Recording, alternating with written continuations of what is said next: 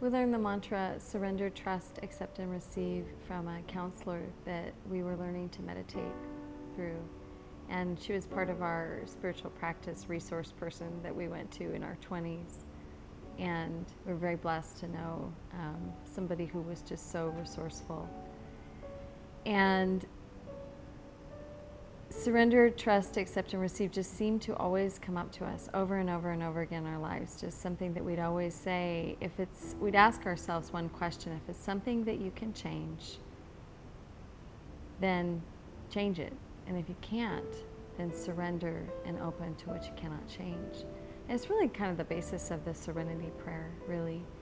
And something that really worked for us over and over and over again. So it's no wonder that that mantra came to me like a life preserver in stormy seas of my grief. I mean, it just came to me. And I just kept noticing that I kept saying to myself over and over, surrender to this, surrender to this, surrender to these feelings, surrender to this grief. And surrender and trust really go together. Like surrender is like the container. It was the container for my grief.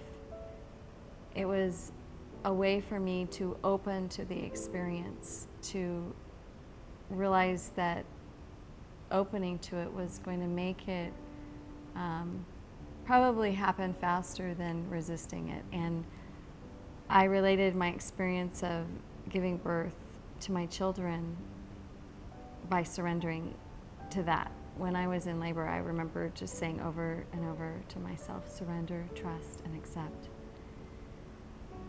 And so surrender and trust really go together. Trust is a little bit harder to define as far as how to do it because it's such an individual thing. Trust is really based on how much faith and trust you have in your life in general. Like I think for me, even though my belief system had faltered when Richard passed somewhat, my faith was different. But what I knew was that life did not miss a beat, and life was going to go on no matter what. And I began to trust in that, and I began to trust in the fact that Richard and I loved each other so completely, and we were so devoted to each other, and I just could feel his love throughout my entire grief process, and I began to trust in that. And I trusted that life and love would lead me as I surrendered and opened to the experience of grief.